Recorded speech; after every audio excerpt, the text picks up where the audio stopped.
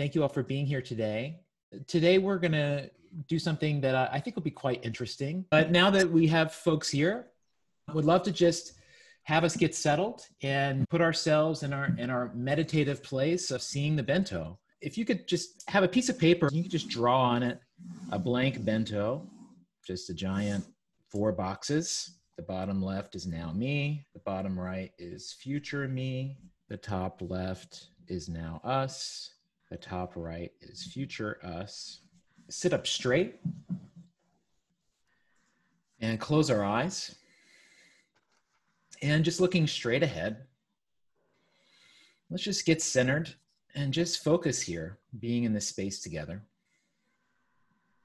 I just want you to breathe in through your nose and out through your mouth 3 times.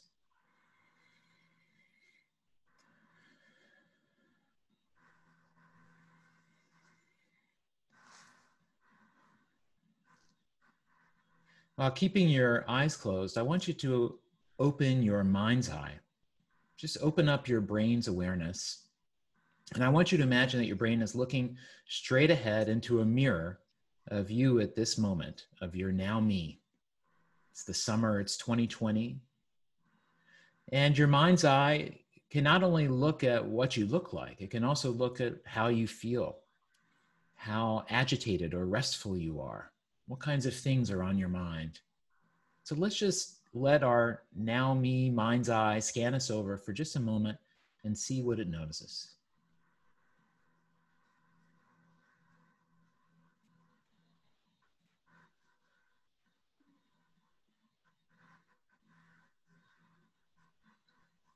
Now, lifting your chin up, imagine you're looking up into the 2nd story of an apartment building.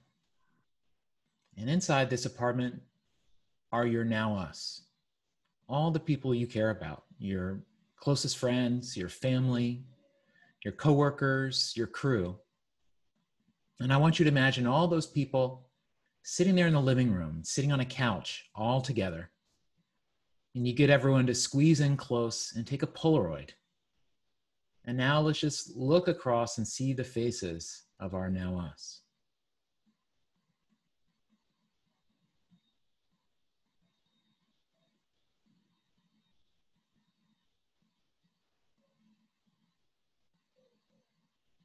I want you to now move your chin looking down and kind of to the right. And you're looking into the space of future me. This is you years from now. You have more salt and pepper in your hair. Your face is a bit more wrinkled. You've seen some things. But there's a wisdom in your face and there's a gentleness to your touch. And I want you to imagine you're standing there with your future me and you're feeling its compassion it has for you. How badly, how desperately it wants you to succeed and how much confidence it has in you that you will. And just imagine looking at that future version of yourself, the person that you want to be, the person that you are becoming, and just feel their presence. Just get close to them.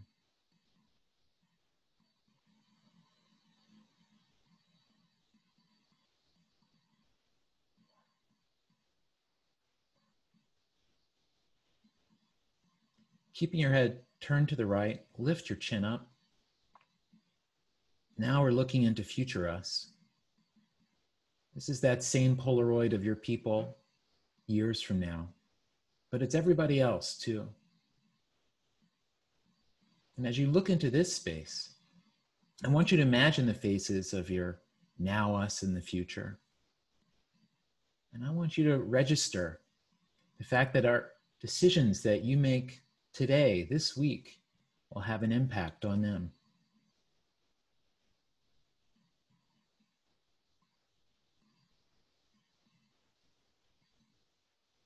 Now return your eyes, still closed, to the center, looking straight ahead.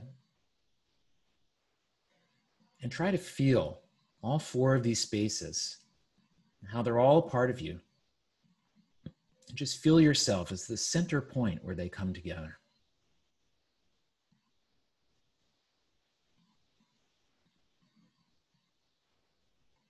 All right, you can open your eyes. On that blank bento that we drew, we are going to just journal about the week ahead. We're going to ask ourselves, what should we do with our energy in the next 7 days? And as we go box by box, we're going to be asking just that voice to say what it needs, what its priorities are. So we're going to start with the box in the bottom left, and I'm going to put a minute on the clock. And for the next minute, I want you to write in that now me box, write down what are the things that you need to do in the next 7 days? How do you need to use your energy to take care of now me? Your now me needs are being healthy, having money in the bank, looking out for yourself, running errands, doing work things. So what are those things you need to take care of in the next week?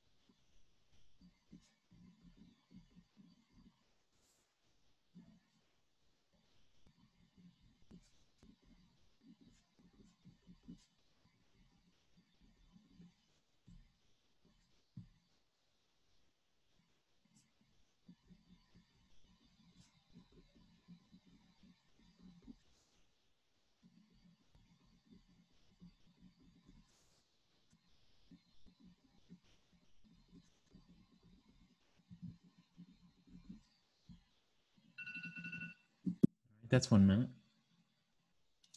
All right, now let's look up at our now us space. Now us space are your people. We're just going to ask ourselves in the next 7 days, who of our now us do we need to reach out to? Who do we need to give love to? Whose love do we need? What do we need to do to keep that space strong? So 1 minute to jot down.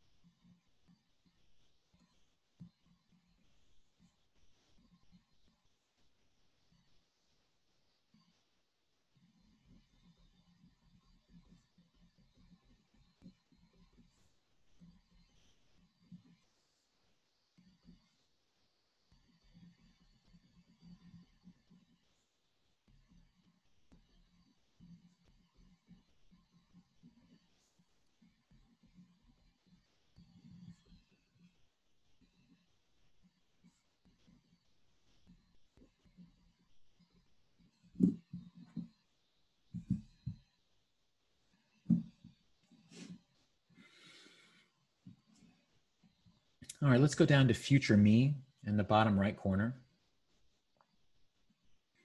As you think about that older, wiser version of you, the one that made the right choices, did the hard things, what does that voice tell you that you should be thinking about this week? Is it a mantra to keep your head on straight?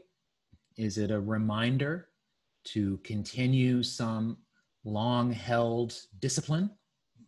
What is it that that voice says is most critical for you to be paying attention to right now?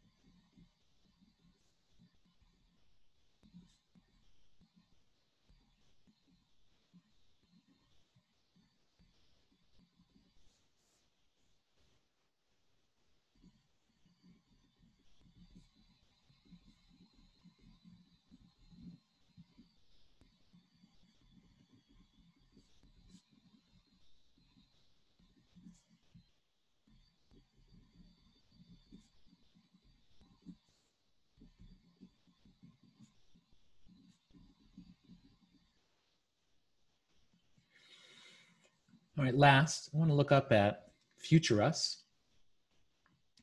Future us is imagining the world years from now. As you think about what that future us needs to be versus, say, what it might be trending towards now, and you think about the idea that your actions, our actions that we take at this moment, will have an impact on that world. What is it that your future us wants you to do in the next 7 days? Is it about a kind of educating yourself or educating others? Is it about changing some behavior? Is it about supporting some larger causes or giving yourself up to something bigger than you? Let's take a minute and write down what our future us is telling us.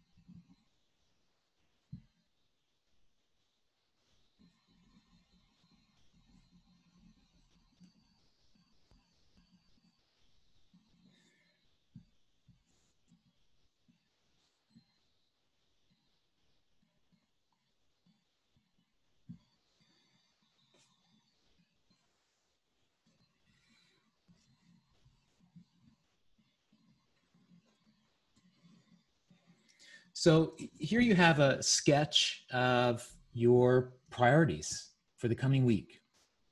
Normally what I do at the end of these sessions is I'll sort of take these and write them out into a bit of a priority list.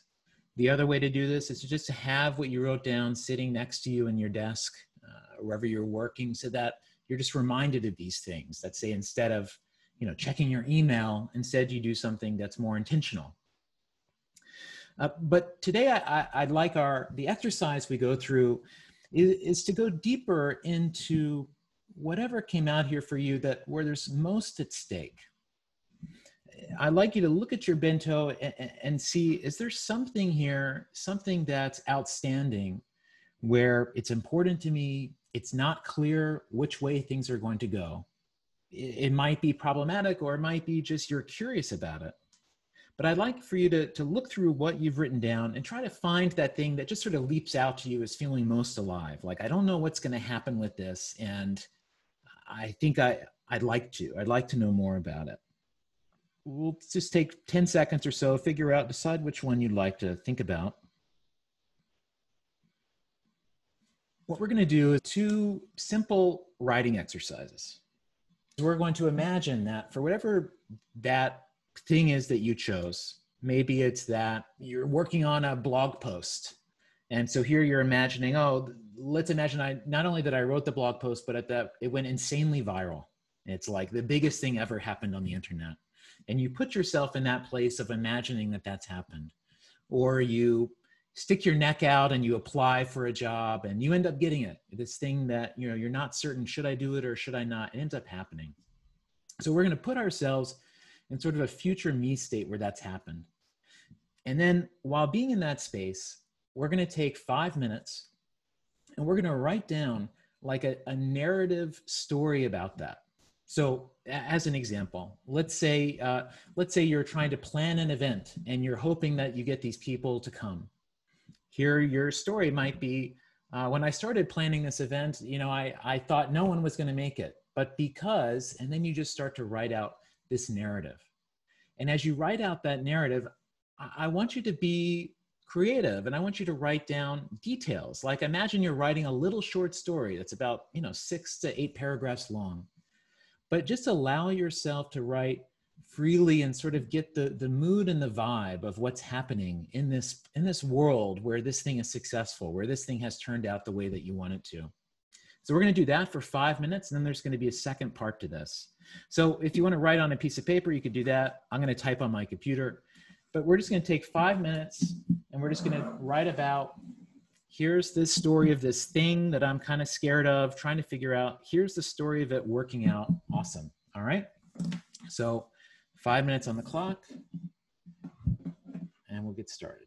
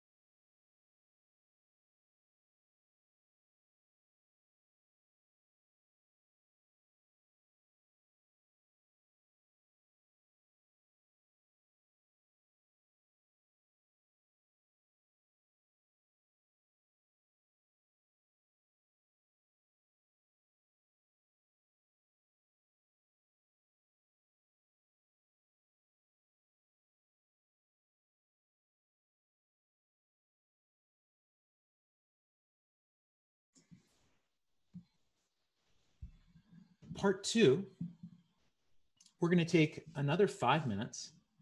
And now we're going to journal about this same situation that turned out the way you wanted, except now I want you to write from the perspective of someone else in this situation. So if this is something where it's between you and someone else, I want you to imagine for the next 5 minutes writing from their perspective. Again, how this worked out, the way that you're imagining it, but trying to picture it through their eyes. Or say it's that you wrote a great essay or you made a great song. Try to write like as a reader or as a listener, why they were so excited about it, or even how they discovered it. Try to put yourself in the shoes of just another person that's in this universe and try to see this good outcome from their eyes. And just like we did with the first one, writing as a kind of novelist, including details, small things, the feelings that these people have, all again coming from your imagination. The more you can do that, the more helpful. So 5 minutes on the clock, and we're going to do that just from the perspective of someone else in this situation.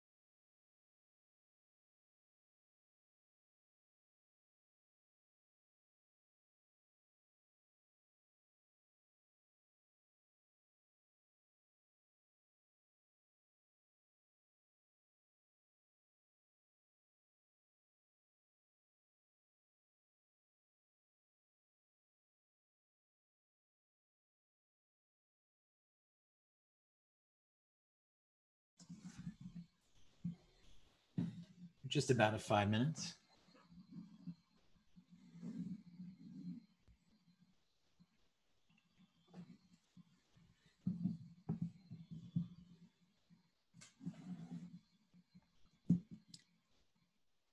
All right, great.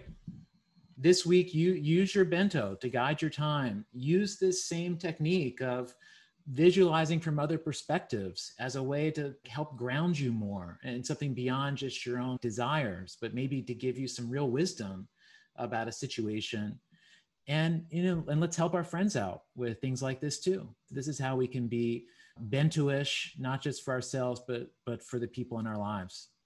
So good to be together. Talk to you soon. Bye-bye. Peace. Bye. Thank you, Elsie.